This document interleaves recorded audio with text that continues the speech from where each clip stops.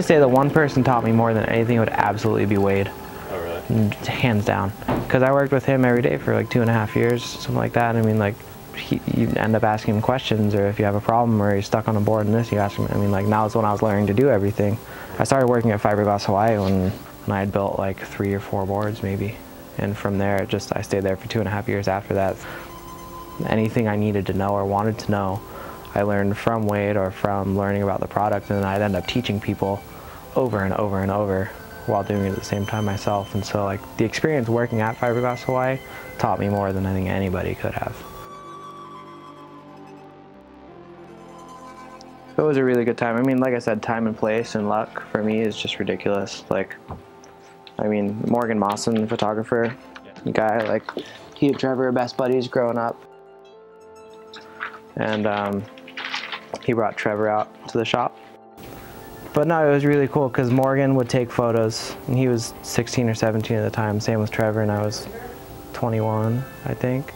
And Morgan would take pictures all day long of me shaping whatever, and I'd get to use those. Morgan would get the experience in a different setting, and then Morgan would go shoot Trevor surfing all day. And so all 3 of us got to work with each other, and it's like, I mean, just the creative kind of, I don't like the word, but synergy that kind of happened between our little group just started there, and we were just having tons of fun, and then everything just went from there. Fun and creativity is at the forefront of Ryan's life, and it's present in his surfboards and other building projects. Each custom ordered board is a unique piece of art that Ryan enjoys building from start to finish.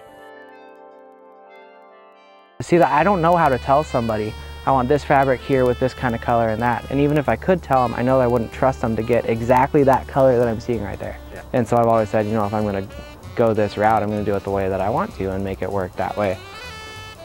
So that means, you know, a few sacrifices and not always constantly expanding my shit. Expanding in terms of reach and opportunity, but not in terms of space and responsibility. You know, my responsibility, I want to be to the customer and to my friends and the guys on my boards.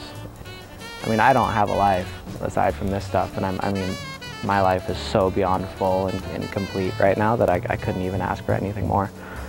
What I always do and what keeps me going in a positive direction is just making conscious decisions that aren't hurting me and aren't doing the people around me harm.